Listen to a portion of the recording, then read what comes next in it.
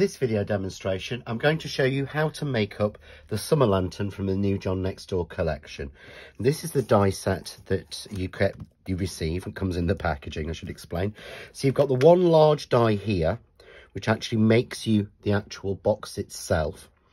And you can use this and extend it to make octagonal boxes and all sorts of pieces.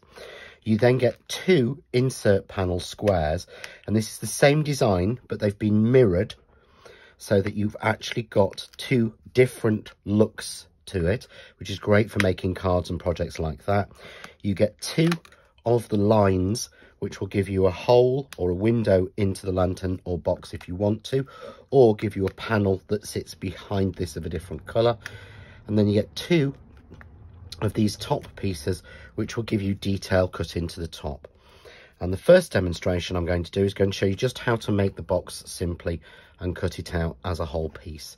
So here I've got a piece of A4 card, and I'm actually using watercolour card. You could use watercolour card or a textured card for this. It gives a really nice finish to it. And all I need to do is just tape it down in a couple of places to secure it. And we need to run this through our die cutting machine. Now, you will need an A4 machine for this, as it's a nearly full A4 sheet, as you can see. But you have got space there, so you could put extra bits on there. So I'm just going to run this through my machine. It doesn't need any sort of shim or anything. It will run through quite simply and easily. And once it's run through, I'm going to show you how we're going to fold it up. So we'll let that go through a second. I'm going to use some power tape to seal this together. And power tape is a very, very strong tape. I would suggest that you use either power tape or red liner tape, or if you want to use a glue, use a wet glue. However, if you use a wet glue, you will need to clip it and peg it together. So we've just cut the die, and the reason I wanted to cut it and show you is because what you'll see is the die was designed so that you don't have to emboss it. All of these fold lines are in, and even on this 300 GSM card, they're very, very clear. So to make the box up, all we need to do is to make every fold. And you don't need a bone folder, you can just use your fingers. And the die itself, without being embossed, will give you all of the fold lines. So all I'm doing is folding these pieces, each piece in, to make sure I've got each piece folded. Same with the two little tabs on either side.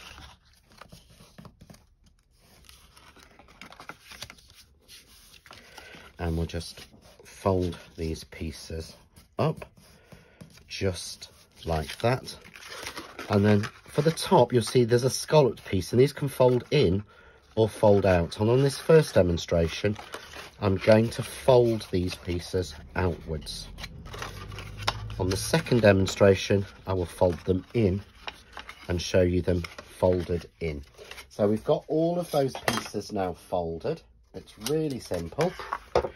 And now we just need to add tape. So what you want to do is to add your tape to your flaps. As I said, I'm using power tape, so use something like a power tape or a red line tape. And I actually just go across the whole thing, and I use my scalpel just to cut it to size to fit those little pieces. I find that easier. I'll always look for lazier ways to do something. I'm going to put a little bit of tape on this flap here, but I'm not going to put any tape on this flap on the side, as I find it a lot easier to turn the piece over and put the tape here on the inside of the box. And when I put it together, you'll see how easily that will come together. So now all the folds are made. I just need to remove the protective cover from all of my tape and do this all at once. So all in one piece, really simply. It's far easier to have everything removed rather than start trying to pull pieces off halfway through. And we're going to start with this flat side piece here that's got the tape inside. Okay, fold all those pieces down, and then fold this piece to there to give you your base and first corner. Fold your next piece in and match that up.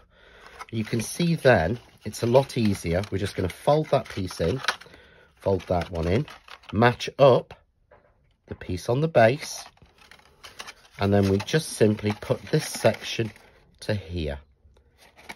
And what you can do at this point is just take something like your pokey tool or a rule or something just to push that against. So we've got a nice solid square box and all our pieces come together. So to fix the top, here I've got a piece of baker's twine in sort of gold and grey browny colour. Never great with colours. So I'm just going to feed this through. And what you want to do, you want to start on the outside. So we go outside and then in. And you want to follow around on all four sides. Now, the die cuts out these holes at the top for you. And the reason for that is it means that these have actually been chamfered.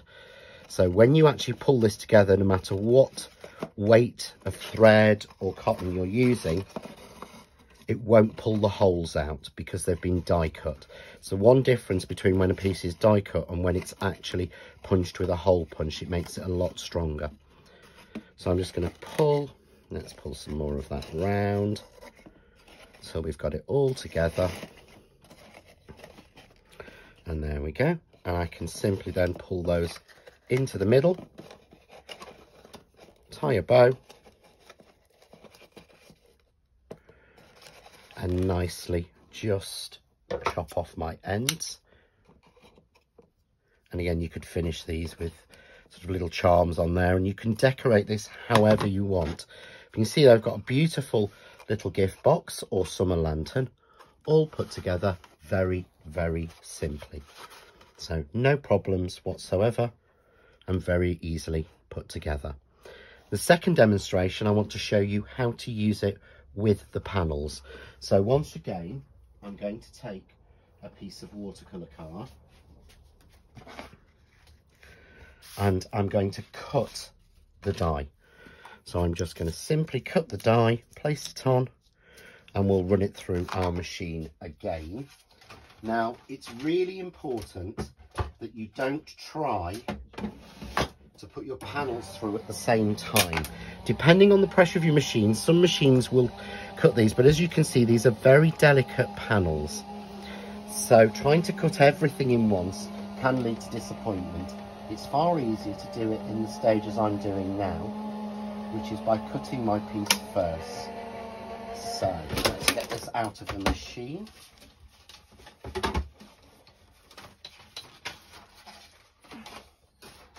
So we'll take this out, really simple. There we go. And what you want to do before adding any other panels is just make the folds. And the reason is by running the machine or running the die cut piece back through the machine, you can press out some of these lines. So it makes sense just to make sure you've got all the lines pressed in first. You will have to do this again, but it will make it a lot easier to do.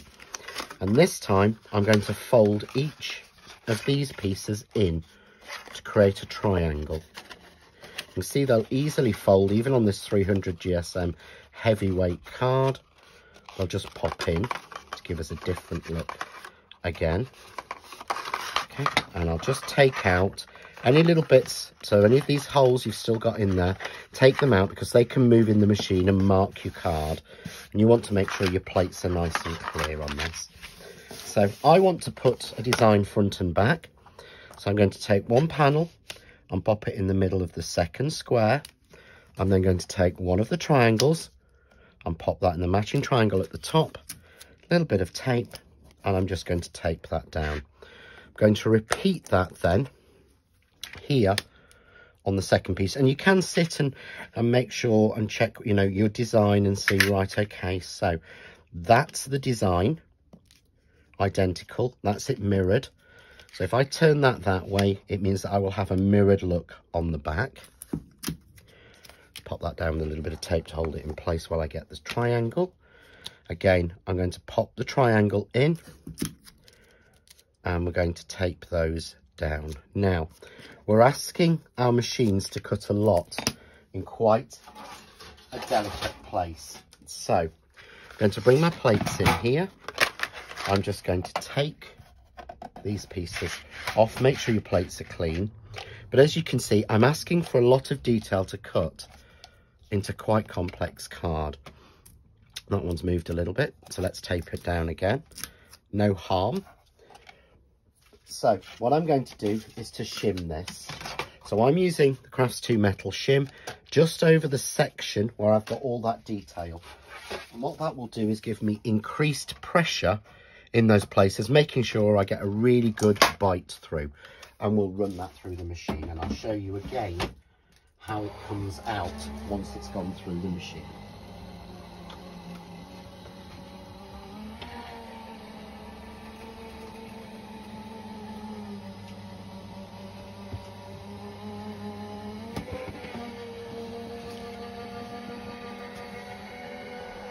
So that's now run through.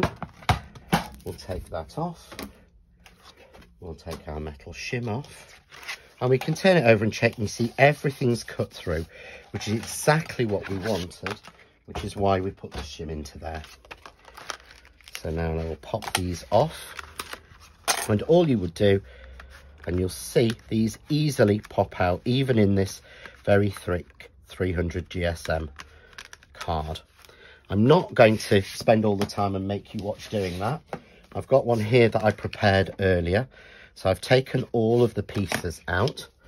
Just grab my glue eraser. It's got a little bit of a glue mark on there. And I've done the same thing again. Tape on these two flaps, this flap, and then on the inside, making sure I avoid the pattern. Okay, really simple. And again, just go through and make sure all your folds are nicely folded. And we're going to take off the tape.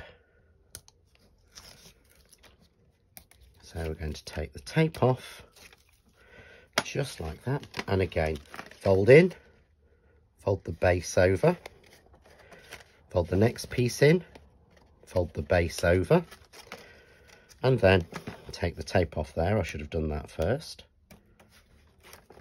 Again, bring that piece over, cut it down, and bring that piece over and place it there.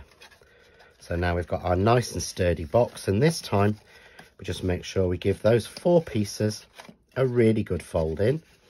And again, we're going to take a piece of ribbon. So I've got a length of ribbon in pink this time.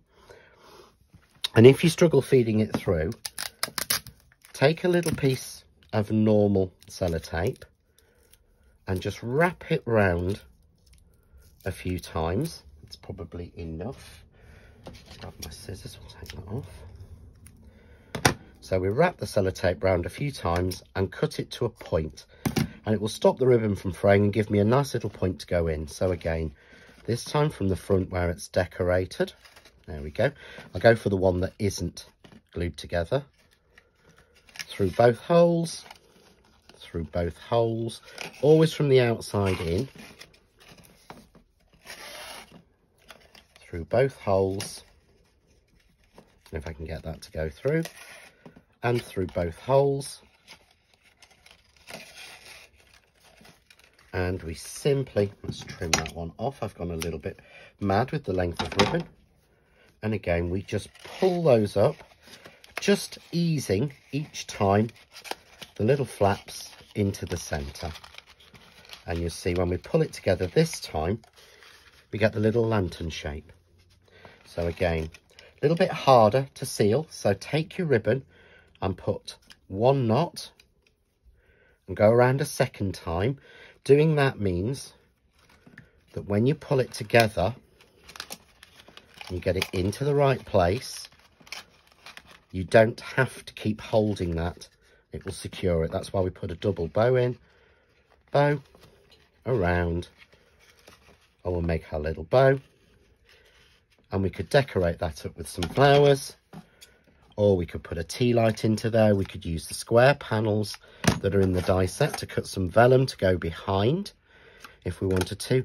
But that way we get a beautiful summer lantern, perfect for sort of summer nights with tea light, electric battery powered ones, obviously not lit ones, or a little gift box, perfect for a gift or a ring or anything. So 2 different ideas made using the new John Next Door summer lantern. For more hints, tips and inspiration, why not visit our Facebook group Crafting with John Next Door and Crafts Too.